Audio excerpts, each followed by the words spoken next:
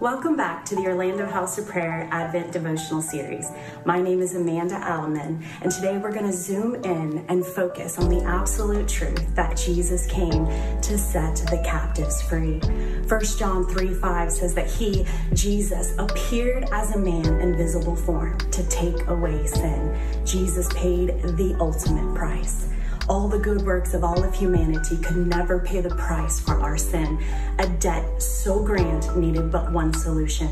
It was the perfect, imperishable, incorruptible blood of Jesus Christ.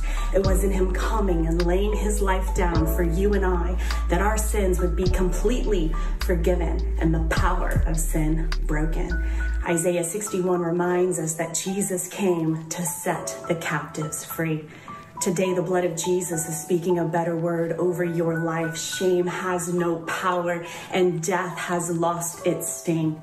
My heart leaps when I read the words of the Apostle Paul in Colossians 1. Paul, being a revealer of the mystery and understanding the grace of God in truth, pens these holy words. He has delivered us from the domain of darkness and transferred us into the kingdom of His beloved Son, in whom we have redemption and the forgiveness of sin.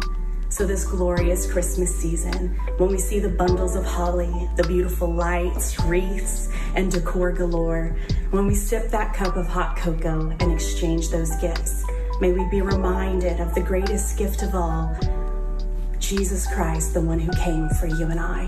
May we stand unashamed of the gospel and its power to set us free.